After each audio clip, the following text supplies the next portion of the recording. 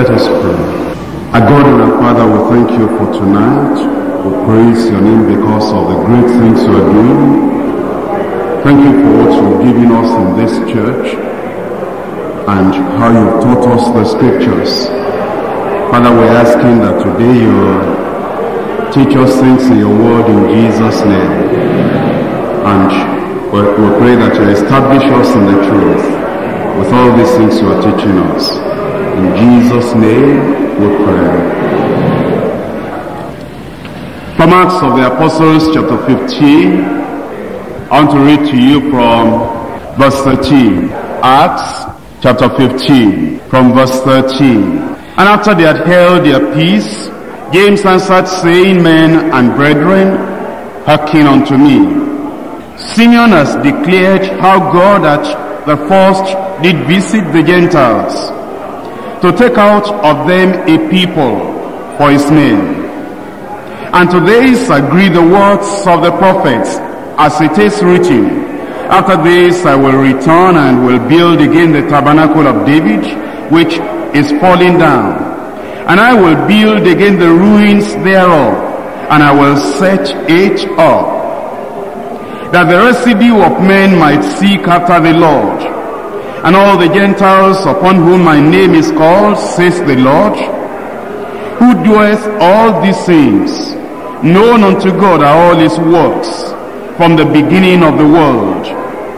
Wherefore, my sentence is, that we trouble not them, which from among the Gentiles are turned to God, but that we write unto them, that they abstain from pollutions of idols, and from fornication, and from things strangled, and from blood. For Moses of old time has in every city them that preach him, being read in the synagogues every Sabbath day. Then pleased it the apostles and elders with the whole church to send chosen men of their own company to Antioch with Paul and Barnabas, namely Judas, surnamed Barsabbas, and Silas, chief men among the brethren. And they wrote letters by them after this manner. The apostles and the elders and brethren send greetings unto the brethren which are of the Gentiles in Antioch and Syria and Cilicia. For as much as we have heard, that certain which went out from us have troubled you with words, subverting your souls, saying, Ye must be circumcised and keep the law, to whom we gave no such commandment. It seemed good unto us, being assembled with one accord, to send chosen men unto you with our beloved Barnabas and Paul, men that have hazarded their lives for the name of our Lord Jesus Christ.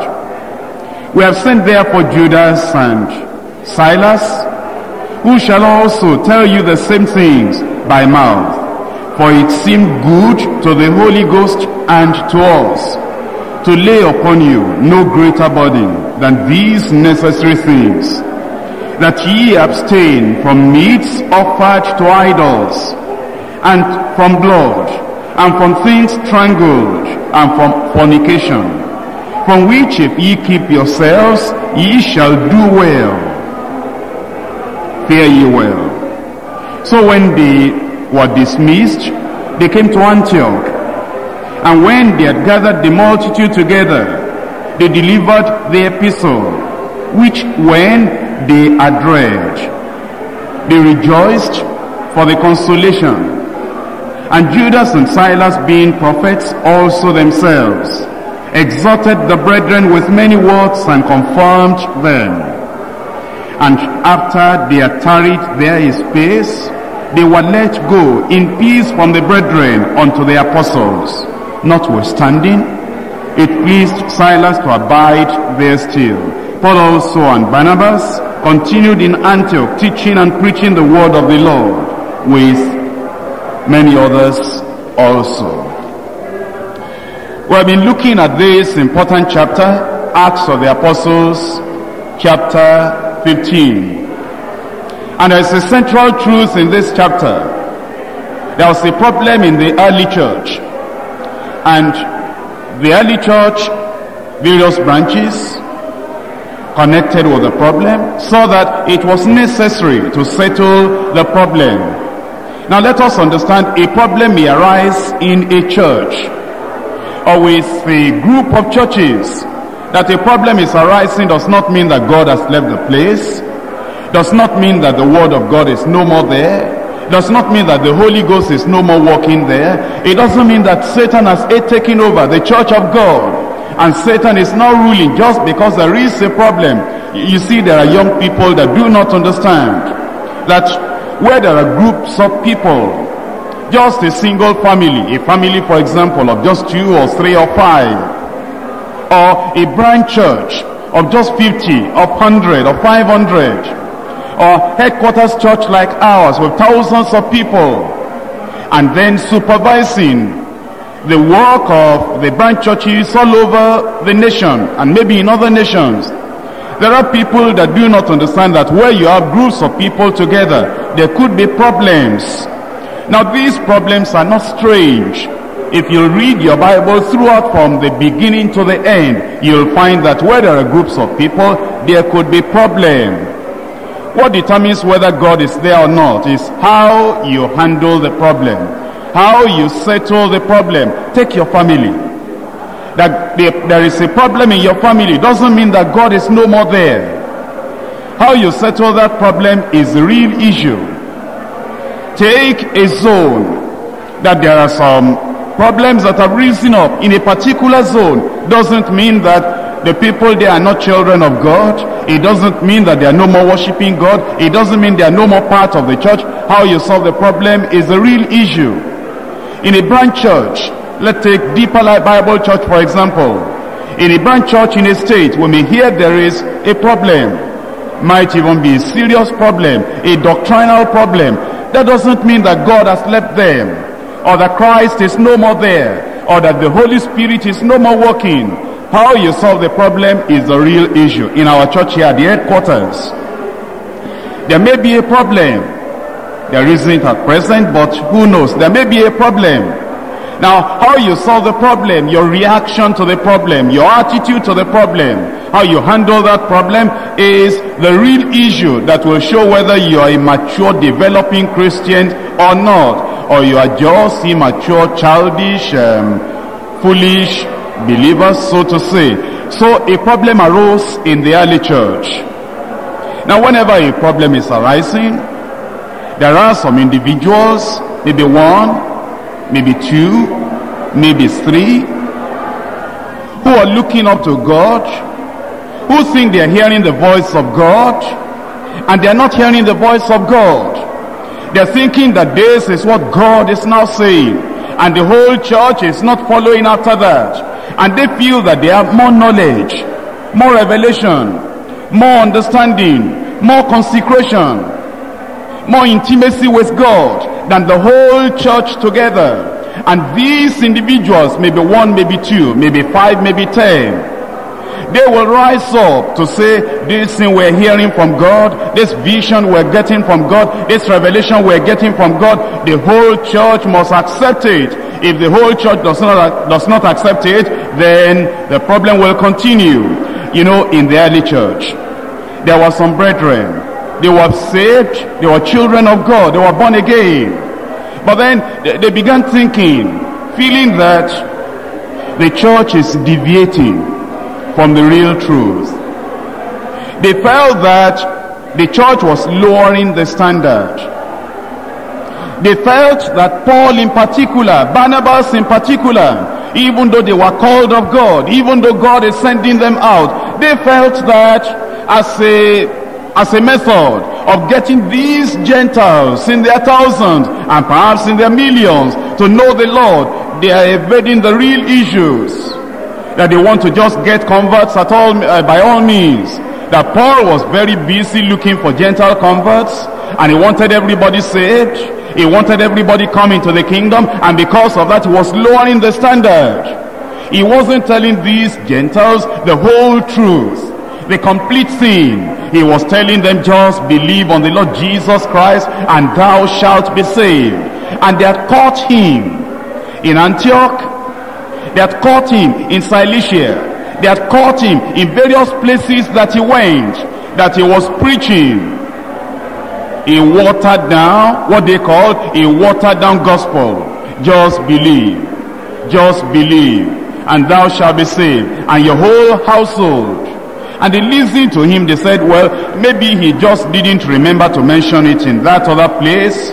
They listened to him again, and what he was saying is that Jesus Christ, the Son of God, born of Virgin Mary, who lived a perfect life and died on the cross of Calvary and rose up the third day, and now is giving to us as our redemption. He's giving to us as a Messiah. He's giving to us as a mediator. Believe on that Lord Jesus Christ alone, and you'll be saved. No circumcision, no killing of any animals, no observation of any Mosaic law. Just believe on the Lord Jesus Christ and thou shalt be saved. And after you are saved, there is only one law. It is the royal law. Love your neighbor as yourself, and love God with all your heart, all your soul, all your mind. If you do that, everything is all right. Oh, and they said Paul is missing it. And these few brethren, they felt they were hearing from God. They felt Paul must be wrong. They felt this is not the whole gospel. They felt this is wrong doctrine. They felt no, you're cheating these people. You're deceiving these people. And you're just trying to get many people to say, yes, I believe on the Lord Jesus Christ. Because he had told them that if you believe in your heart that Jesus Christ is Lord, and you confess with your mouth, thou shalt be saved. They said, no, that cannot be right. They said, no, there must be something more. How about these Gentiles that are not circumcised in the flesh? How about these Gentiles that are not keeping the law of Moses? How about, this in their life, and this in their life, and this in their lives? So they began contending, arguing against what Paul and Barnabas, what they were preaching. And they made a great mistake, because if you have studied the life of Paul was preaching the gospel and was willing to suffer for the gospel.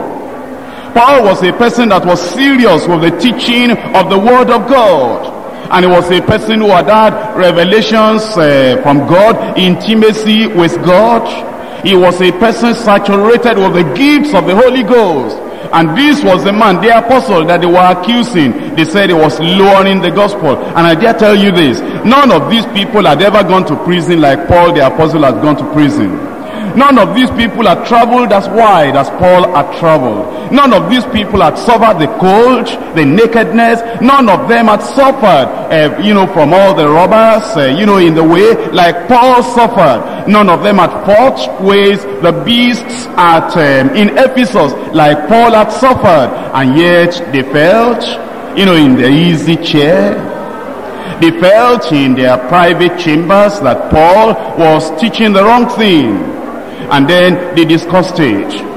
As they discussed it, they will not yield. They said, no, Paul, you are misleading the people. You are not telling them the whole thing. You are telling them just be saved by the grace of God through faith. No, we can't accept that. And this thing was creating some havoc. It was going to divide the church. Some people will stay with Paul and Barnabas. They will say these were the men that hazarded their lives, jeopardized their lives, put their lives into their hands, and they were willing to even die for the preaching of the gospel. They must be right. Other people were saying, these brethren from Jerusalem that are teaching us these things from Judea, maybe they are right. Some were confused. Eventually they came to Jerusalem, the headquarters church, to settle that controversy, to settle that problem. While they were doing that, of course, the work slowed down. Whenever a controversy arises in the church, it slows down the work. You see, controversy of false doctrine arising in the church is more serious than persecution from the world. Persecution from the world never stops the preaching of the gospel. It only increases opportunities of more people hearing about the gospel.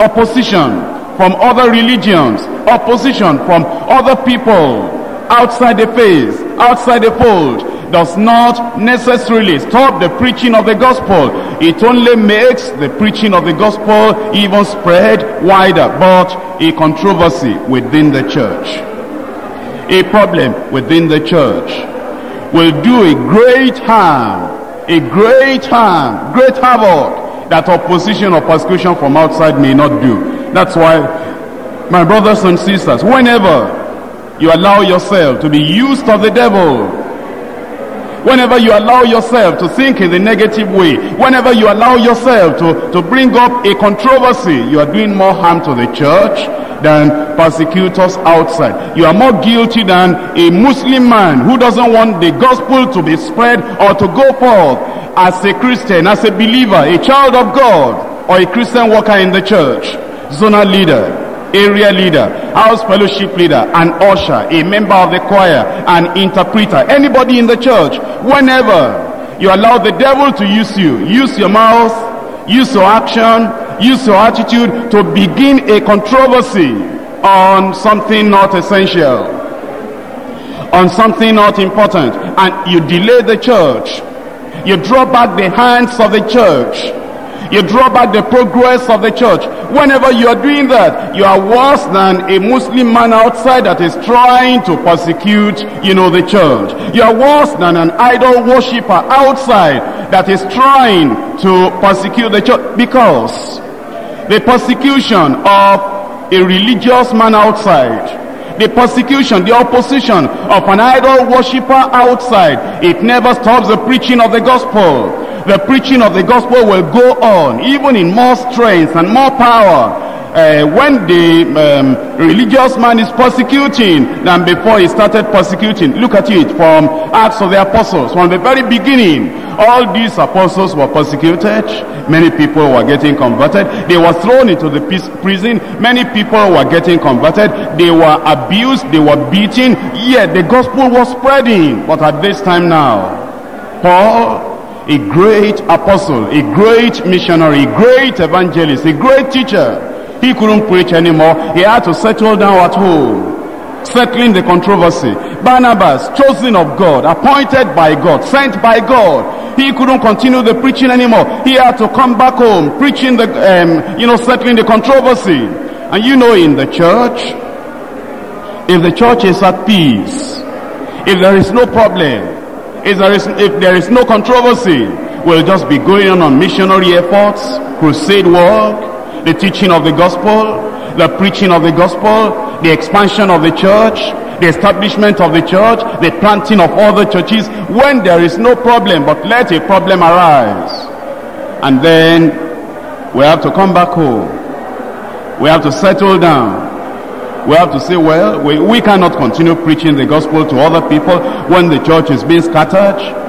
And when you are involved in that, and you are not controlling your tongue, you are not controlling your own mind, you are not controlling your own thoughts, and you allow the devil to use you in a very small way. Two workers getting together and saying, the way we started and the way they are doing things now, do you think you agree with this? That's the beginning. That's the beginning. When you begin to get in groups and in gangs of 2 people, 3 people, 5 people, 10 people, and you begin to discuss the church of God, discuss the kingdom of God, discuss this church that the Holy Ghost himself is working in. At the time you begin to do that in 2s or 3s or 10s, you are beginning a controversy, and you are going to do more havoc. You are going to do more havoc. That thing that is just starting like a little stream, that thing that is just starting like, just a little drop, is going to become a Niagara, and it's going to sweep away a lot of things and a lot of people. That's why you should be very, very careful. Now, in the early church, this was the problem, and they came together to settle it. We read part of this before, that Peter rose up, and while they were arguing and discussing, it was a fiery thing. It was a real controversy. It was a real problem in the church. Some young people that were there, I'm sure they must have been confusing. Where is our sanctification? Where is our submission? And really, my brothers and sisters, whenever there is a controversy, that we couldn't settle privately, we must ask the question, where is our sanctification really? You know, whenever there is a little problem that we cannot solve, we cannot remove, at that point, maybe with a local pastor in a Deeper Life Bible Church in the state here in Lagos, or a local pastor in another state of Deeper Life, and you know, this problem of that has arisen, we cannot settle it privately in 30 minutes and get on with the job. We must be asking ourselves, where is the steadfastness, the sanctification, the submission? Where is the obedience to leadership? But that was it in the early church. These people were so rebellious, they were so stubborn, they were so hard-hearted, they were so disrespectful, they wouldn't listen to Paul the apostle. He pleaded with them, he told them of revelations, he told them of what the Lord had taught him. They said, no, we're sorry about that. Whatever the Lord has taught you, that's all right, but this circumcision and the law of Moses, the people must keep it. If they don't, we don't regard them as saved. So Peter rose up when the council came together, and he talked to them, and he said, brethren, you know what had happened before? And now James rose up in verse 13. And James applied the scriptures. Let's listen to him. Verse 13, and after they had held their peace, James answered, saying, men and brethren, hearken unto me. Men and brethren, hearken unto me. Don't listen to your thoughts, hearken unto me. Don't listen to that, you know, to that thing that is coming up in your mind that you say, no, I will never agree. You know, pack all that aside. You never solve any problem by just holding on to your own stick, holding on to your own point, holding on to your own idea. You'll never solve a problem like that. Now drop all those things that are coming up in your mind, saying they're lowering the standard. They are not telling them to keep the law of Moses. They are not telling them to be humble enough. They are not telling them to wear rags. They are not telling them to, you know, never smile. They're not telling them that if they are saved, they must keep on frowning. They're not telling them if they are saved, they must never even come out at all. They must be fasting every day of the week. You know, drop all those ideas, hearken unto me. And James talked to them and said, you know, as young believers, as young people, you've never seen the Lord Jesus Christ face to face. This mighty God we have preached unto you. You have never seen him face to face. You have never heard his voice. Heaven has never opened to declare unto you revelations from above. You listen to people that have seen that Jesus Christ face to face. Listen to those people that have heard the voice of the Almighty God face to face. The people that were at River Jordan, when the Holy Ghost came as a dove upon the Lord Jesus Christ. The people that have gone to the Mount of Transfiguration, and they have seen things that you never have seen. You listen to them and keep quiet. Hold your peace. This is a type of controversy you are brought into the church because of your immaturity. And you are talking about things you don't understand. Hold your peace. James told them, Simon, you know, this is an apostle calling the big apostle by the first name. Simeon has declared how God at the first did visit the Gentiles. This man was talking with authority. You know, this wasn't the James of the brother of John that had died in, you know, in an earlier chapter in Acts of the Apostles. This James, the brother of the Lord Jesus Christ himself. And this man was authority. This man knew what he was talking about. And he said, Simeon has declared how God at first did visit the Gentiles to take out of them a people for his name. And to this agree the words of the prophets. He said, come back to the scriptures. Come back to the scriptures. To this, to what the apostle Simeon had said, Peter had said, agree the words of the prophets as it is written. After this, I will return, and I will build again the tabernacle of David, which is falling down. And I will build again the ruins thereof, and I will set it up, so that the residue of men might seek after the Lord, and all the Gentiles upon whom my name is called, says the Lord, who doeth all these things. Number one, James was saying, let's go back to the scriptures, forget your feeling. You know, I've discovered in church problems. People are sentimental, not scriptural. People have thoughts. They do not have the word of the Lord. And they are always saying, they cannot point to a scripture about the things they're having controversy about. They cannot point to thus says the Lord for today, for now, on the things they have, the things they have controversy about. And they are always saying, I feel, I think, or I just don't like this.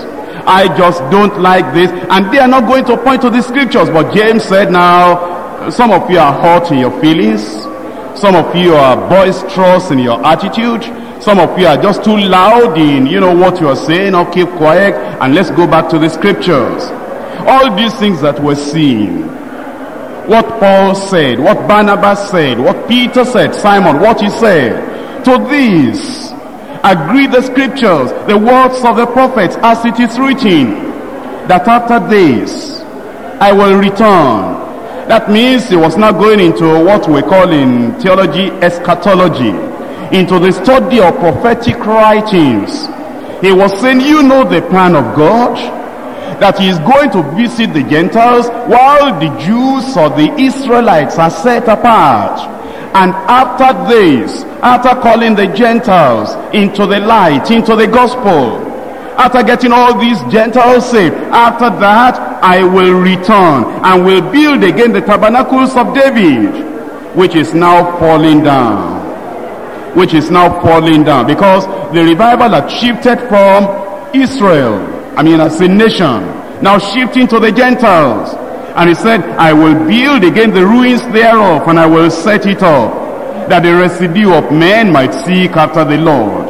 And all the Gentiles upon whom my name is called, says the Lord who doeth all these things. And then James said something. Now listen to me.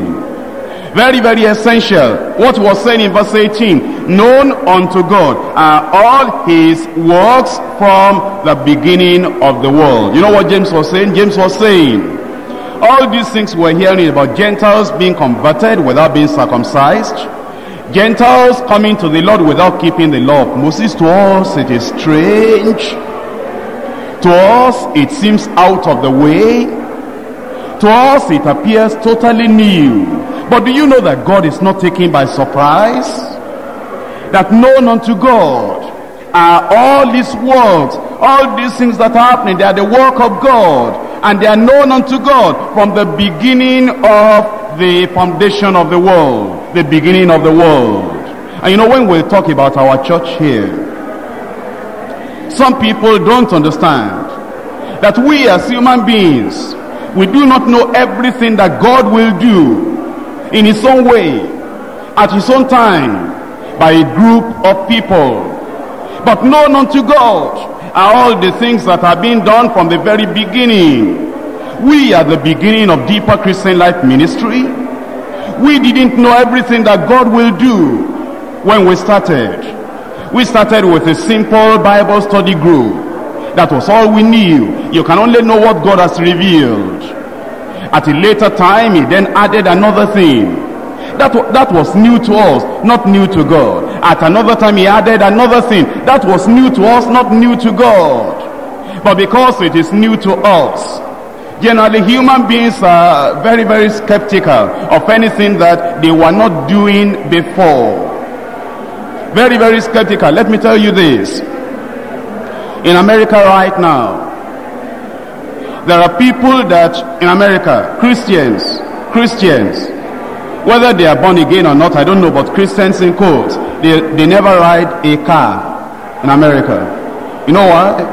When their own parents were born again, those many days, many years ago, their forefathers, there was no vehicle. There was nothing. And then they read a part of the Bible that says in the last day, knowledge will increase. And when the vehicle came, they said, this is what the Bible said, that in the last days, knowledge will increase. And they are afraid of entering into a car. I went to America myself. I saw them riding on donkeys. And I asked the person that was going with me, I said, who are those people? He said, they are Christians. I said, why are they riding donkeys? He said, because they are Christians. I said, what do you mean because they are Christians? Oh yes, because they believe that anything that is new is of the devil. A car is of the devil. An aeroplane is of the devil. All these things that are new, they are of the devil. But you know, Jesus never rode a car. Jesus rode a donkey, and they are following Jesus riding donkeys. Think about it. In America, think about it. In America, I heard of a church, Holiness Church. Holiness Church. You know, that church divided. You know why they divided?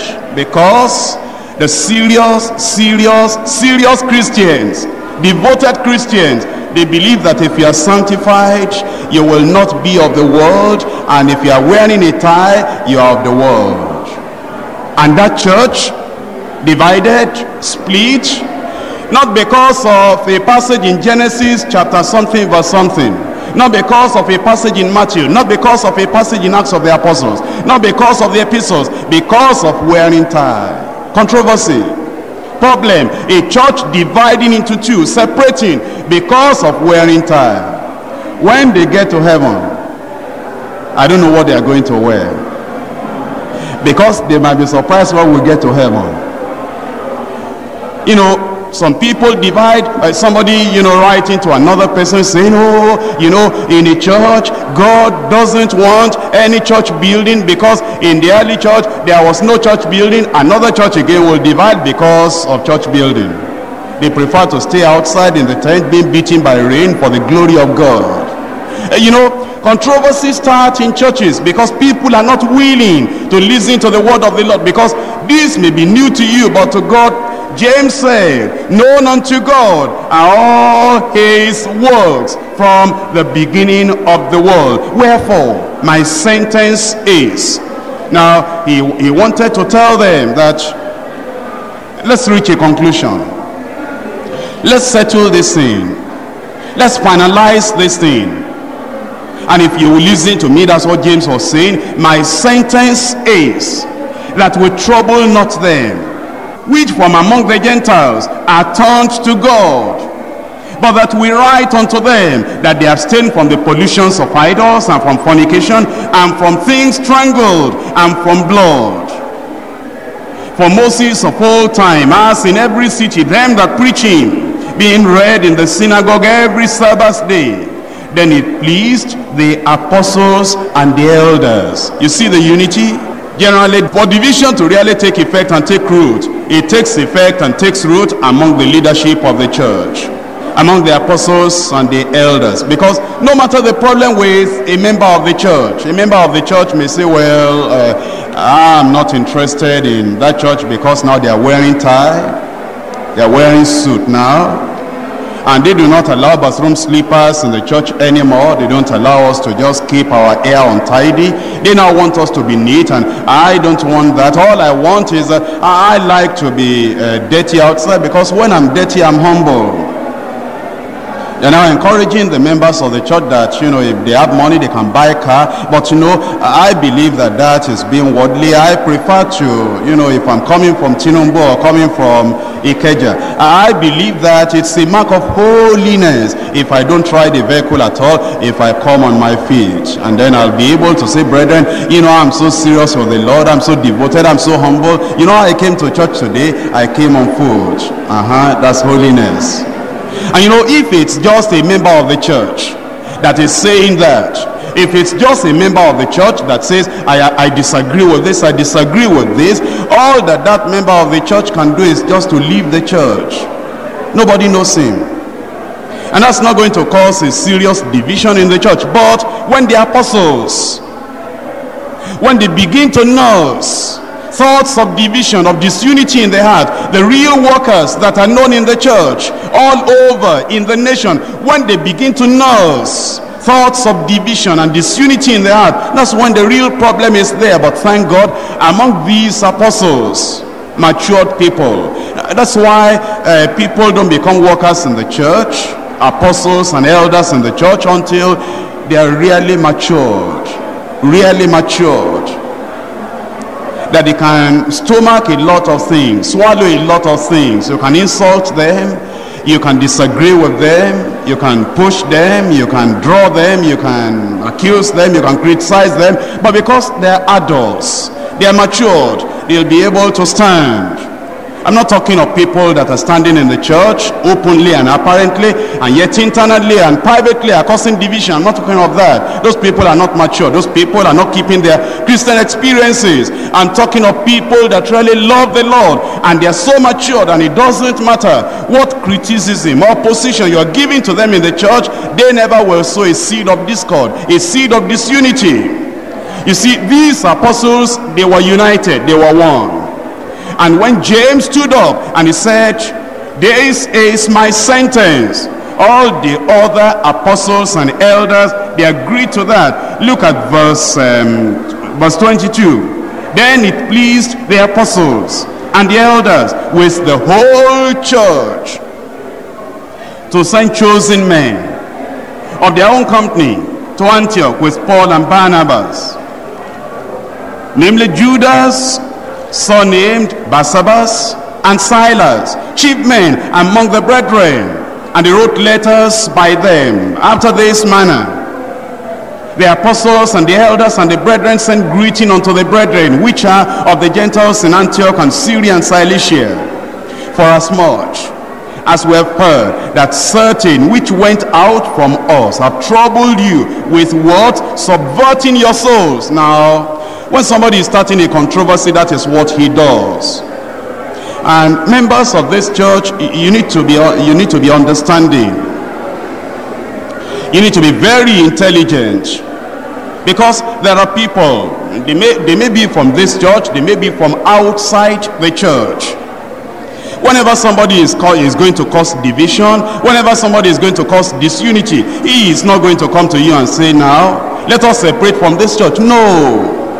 He's going to come to you in a soft manner, in a gentle manner, in a quiet manner, and he's going to ask you some questions. How do you enjoy the church now? How do you see all these things that are going on in the church now? What do you think about all these things that the church people are doing now? Aren't you praying for the church that God will rescue us from apostasy? Aren't you praying for the church that God will, send us back to where we started? Aren't you praying that God, the Holy Ghost, in mercy, will spare this church? Because even though they are, growing, they are becoming many. What do you think about their spiritual lives? That's the way they are going to start. What do you think about the choir? What do you think about the message? What do you think about the praying? What do you think about the miracles? What do you think about all these testimonies that all these people are giving? Every time now, well, all that we just say is, they are getting healed, they are getting delivered, they are getting miracles, they are getting money. We don't hear testimony of this, we don't hear testimony of this, we don't hear testimony of that. Well, I hope you are praying for our church, praying. What are you praying for the church? That God should help us stop all the testimonies, that there should be no miracles again. You see, that's how discord will start. That's how a bad thing will start. And when somebody comes to you in a quiet manner, in a slow manner, in a silent manner like that, it's already starting a controversy. And so they said, these brethren that came to subvert your souls, it will shift you, it will dislocate you, it will subvert your soul. It will make you thinking of, oh, there is a problem with the coordinator, there is a problem with the head usher, there is a problem with the zonal leader. Now the moment you begin to think about that, somebody is subverting your soul. Somebody is saying, look at how that coordinator is behaving. Aren't you praying for him? Don't you think that this is wrong? Look at how the zonal leader is behaving inside you. Aren't you praying for him? They are starting. That's controversy. That's division. Look at how they are managing the whole church now. Well, even the general superintendent now, we cannot call him bro anymore. He is now general superintendent. I think they will soon tell us to be calling him apostle. Well, let's be praying. If the church is not suitable for me, I'm looking for another church. That's how to start a controversy, a problem on something that is not essential, something that is not important, just because of the dissatisfaction in the heart of that man. He wants to carry over that and destroy the whole church of thousands of people, subverting the soul. It says in verse 24, for as much as we have heard that certain which went out from us have troubled you with words, subverting your soul, saying, ye must be circumcised and keep the law, to whom we gave no such commandment. There may be some people in the church, after we have finished our normal meeting, our Monday Bible study or Thursday Miracle Revival Hour, or we have finished the Sunday devotional worship, they will still get some 12, 15 people together in a corner somewhere and say, well, they have done their own. Let's come together and really seriously now seek the Lord. Now come together and seriously seek the Lord, and then they go to one house somewhere, not house fellowship, not part of the church. And then all that we have already taught, they began to reteach everything in their own version. And they begin to tell the people they have collected together, saying, let us consecrate to the Lord. That, oh Lord, if all the thousands of Bagara people are backsliding, going into apostasy, we are going to stand in Jesus' name. 12 people. All the rest of us were backsliding. And God happens to be using those of us preachers who are backsliding, and God is not using these people who are holding on totally to the truth. Think about it. All these things that the Lord is doing in the crusades, in the church, everywhere, they are not interested. They are not interested. They are controversy. That now we're teaching people to be neat and to do things that are right, and to be presentable and godly and dignified in their appearance. That's their problem. That's their controversy. And they bring all these people apart in a very small group, and they're teaching them, oh God, we're going to be serious. Oh God, we're going to be serious. That's division, my friend. You're going astray when you're doing that. And you are laboring on something that is not essential. You are destroying yourself and destroying those people. And if anybody has called a group of people like that, you better come out of that, because it's an Absalom group. And you know the case of Absalom. You know the end of Absalom. You know, it's a Judas Iscariot case. Judas Iscariot no more satisfied with even Jesus Christ. Think about it. Jesus was no more perfect. Jesus was no more dealing with him well. Jesus wasn't giving him enough money, and he must have a way of getting money by selling out Jesus Christ. What a shame. But you know, he said, you come out of that type of small group, small association within the church, a church within the church, and he is the one that, you know, knows the right thing, goes in the right direction. If he happens to be a worker in the church, you know that he has already missed his way, using his opportunity to be a worker in the church to subvert your soul, to draw you aside, to destroy you, and to cut you away from the real church, from the central church. Now in verse 25, it seemed good unto us, being assembled with one accord. All these apostles were in real unity, to send chosen men unto you, with our beloved Barnabas and Paul, men that have hazarded their lives for the name of our Lord Jesus Christ. We have sent therefore Judas and Silas, who shall also tell you the same things by mouth. For it seemed good to the Holy Ghost and to us to lay upon you no greater burden than these necessary things. Now, what they were saying had the Spirit's approval. The sentence of the apostles wasn't just an isolated thing, something coming out of their mind, something that they just dreamt about, something they were just planning apart from the Holy Ghost. And I tell you, all the things that we have been doing by the grace of God in this church, everything has been according to the word of God. And sometimes when I receive some foolish letters, I just laugh, because all these people that are talking about the things they are talking about, they know nothing about the Bible. You know, somebody sending a copy of miracle and healing news that we published to me, saying he counted how many times my name appeared on that paper. And because my name appeared there, that Pastor Kumuyi prayed for them, they got their healing. Pastor Kumuyi prayed for them, they had their miracle. Because of that, he feels that that is no more of God.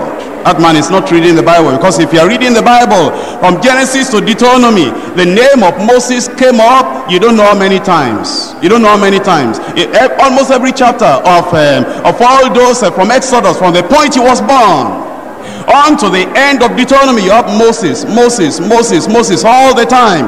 When you read the book of Joshua, you need to discover how many times the name of Joshua came up in that single book. And when you read in the first Kings and second Kings and first Samuel, second Samuel, you need to understand how many times the name of David came up over and over and over. Come into the Acts of the Apostles and begin to count how many times the name of Peter came up over and over.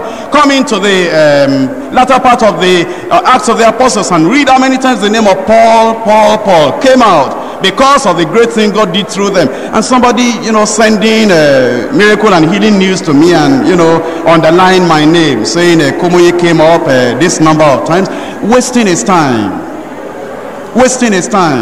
He's not grateful that a person that should have died was withdrawn from the hospital, and the person came here, we prayed, the person was raised from the dead. He wasn't grateful that a child that would have died was prayed for, and the child was now well. He wasn't grateful. A marriage that would have been split in two because no children, they came here, God gave them children, and now we're all rejoicing. He is sorrowful. He doesn't see all the goodness of God, the mercy of God, the power of God, the compassion of God on healing those people, delivering them. All he's busy doing is underline the name of a person in a particular paper. And it's going to cause division because of that, because somebody gave testimony. Think about it. But all the things that are being done, we do everything according to the word of God. And thank God for this church. I said we thank God for this church. Are you happy for the church? Of course. I told you before that a healing church is a happy church. And because of the healings and the miracles, we are just grateful to God for what God is doing. And if you have a heart of love, a heart of mercy, a heart of compassion, a heart that is rejoicing because souls are getting saved, you are rejoicing because the sick is getting healed, you are rejoicing because of the great and powerful things that the Lord is doing, you wouldn't have time for controversy. You wouldn't have time for propagating a division anywhere. Now, all they did had the Spirit's approval. And he said in verse 28, it seemed good to the Holy Ghost and to us. The Spirit's approval was there to lay upon you no greater burden than these necessary things, that ye abstain from meat suffered to idols, and from blood, and from things strangled, and from fornication, and from which if ye keep yourselves, ye shall do well, fare ye well. So when they dismissed, they came to Antioch, and when they had gathered the multitude together, delivered the epistle, which when they had read, they rejoiced for the consolation. Now something is very important here. When that controversy was settled, that chapter was closed. Nobody brought it up again. That's how to settle problem in the church. Whenever a controversy has been settled, a problem has been ended, then keep quiet about it. You asked a question in the time of study scripture because you were confused about that issue. The moment that thing has been answered from the scriptures, then you keep quiet about it. If you have been having a small group somewhere that you are trying to confuse, now that you have had a message like this, you settle the matter, get the people back to the church and back to the zone, and don't cause any division, then keep quiet about that issue. Let the controversy get out of your mind, out of the way, and be a real Christian, sanctified and submissive to the teaching of the word of God, and don't bring up that thing again. The moment they settled it, the moment they finalized it, everything was okay. The apostles now gave writing to instruct all the other churches. That's the church administration we believe in.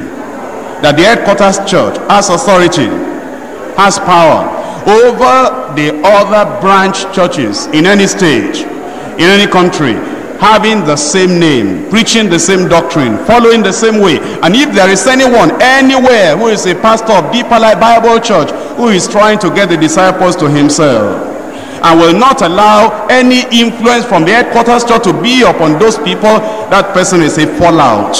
It's a fall away person. It's a person that is rebellious and stubborn. It's a person that is not working for God. It's a person that wants to work for himself or for his own pocket. Now in verse 32, and Judas and Silas, being prophets also themselves, exhorted the brethren with many words and confirmed them.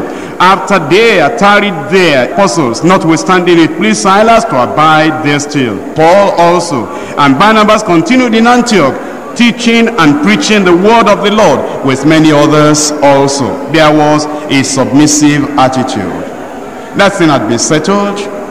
All the churches were submissive to the epistle, to the decree, to the thing that came from Jerusalem, from the headquarters church. And that is how we ought to be. If you have a problem in the zone, you are not able to resolve it, remember, please, that you as a Christian, maybe a part-time worker in the ministry, you wake up at 6 o'clock in the morning, then you go to your place of work, you run all about, then you finish about 5 o'clock, you rush to the Bible study, then you go back home. While you go back home, you're still thinking about your business. You have 30 minutes quiet time in the evening.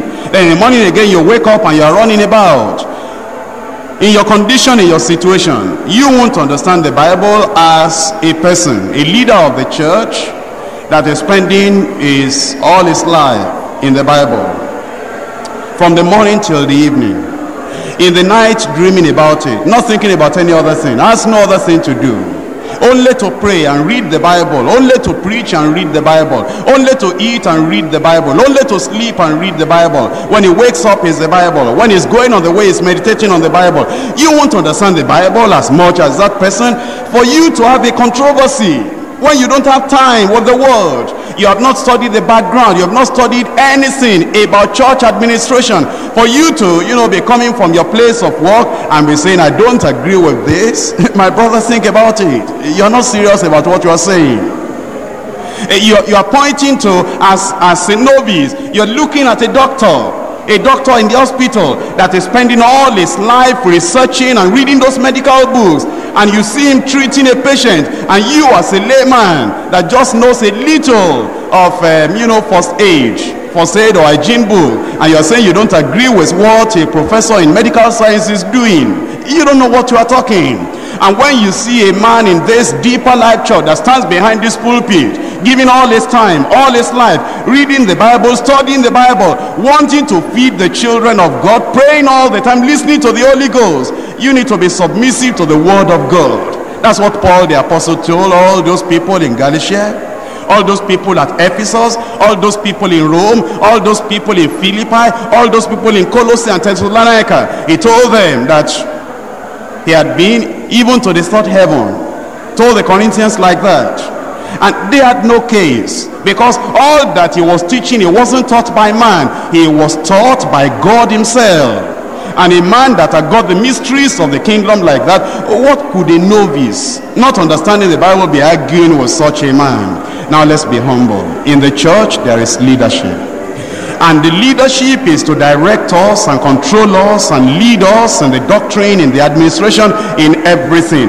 And whenever anything is rising up in your heart to cause a problem of discord, of disunity, to cause a controversy, you tell your heart, no, this is a church where the leadership is serious with the word of God. That thing that is rising up in your heart is pride. That thing is being instigated by the devil, whoever you may be, because the devil can influence anybody, and you must not yield yourself, submit yourself to any thought of the devil, to destroy a work like this. My brother, my sister, how would you feel if you came here on Thursday, that's next Thursday, for Miracle Revival Hour, and you are coming in your thousands, and you saw that this church, this building, I'm not talking of the people now, but the real building, you saw that a bulldozer from somewhere had come and leveled everything, destroyed everything, and you didn't hear it before. You were just coming for Miracle Revival Hour on Thursday, and getting out to that place, you just saw that everything was totally down. The energy that has gone into the building of this church, The money that has gone into the building of the church. Somebody has come with a bulldozer, with a group of people. It's leveled everything. You might cry for one whole year and never stop crying. But think about it. This church, the buildings here, they just started being built since 1981. Just about 5 years. But think about the real church now, with thousands and thousands of people saved, some of them sanctified, some of them baptized in the Holy Ghost, and many, many people rejoicing, saying, I never knew that Christianity was like this. They brought me to deeper life. God has changed my life. Suppose you come on one day, and this church has been scattered by controversy. Somebody who is, is not satisfied with wearing tie, wearing suit. Somebody who is not satisfied with house fellowship system. Somebody who is not satisfied with television program we're having. Somebody who is not satisfied with the crusades we're holding. Has planted discord, disunity, seeds of evil in the hearts of people, and we have scattered this church. And then maybe you just traveled home and you came back maybe after some weeks, and then you want to attend your church, the church you love so very well, the church you have been saved, the church you've been sanctified, the church that has made the power of God to come in your life. And you came to the church, and they say that church is scattered, they are no more there. They had a problem, disagreement, and they all scattered about. How about Brother Kumuyi now? Well, since the work was not easy in Nigeria, they are inviting him in America, so he's now going about in America preaching. How about our people here? Well, he felt that nothing can be done again. How would you feel? The work of so many years, the work of so many people, the work that has taken prayer and fasting and diligence and trouble, the work that has taken so much opposition for you to yield yourself to the devil and destroy something beautiful like this. You just look around and see the people. How many the people are. Have you ever seen this in Nigeria before? That on Sunday, a place like this will be filled to overflowing 4 times. Then for somebody to come and just scatter everything. Rise up and talk to the Lord. And you give yourself to the Lord, and you tell the Lord, you are not going to allow the devil to use you to plant a seed of discord, a seed of division. You are not going to allow the devil to make you have any animosity in your heart, any hatred in your heart against a zonal leader, against a coordinator, against the pastor, against anyone. But that you are going to yield yourself to the Lord. You are going to be submissive. That the church will go on. That the church will go on. That the church will go on. That the church will go on. Go on in power. Go on with all the programs. Go on with all that the Lord wants to do. Give all your heart. Love Him with all your soul. And anything that will bring discord or division in your heart, and anything that will bring discord or division in your heart, let Him cleanse it up. Let Him destroy it. Yield yourself to the Lord completely and totally. Any heart of rebellion, take it away.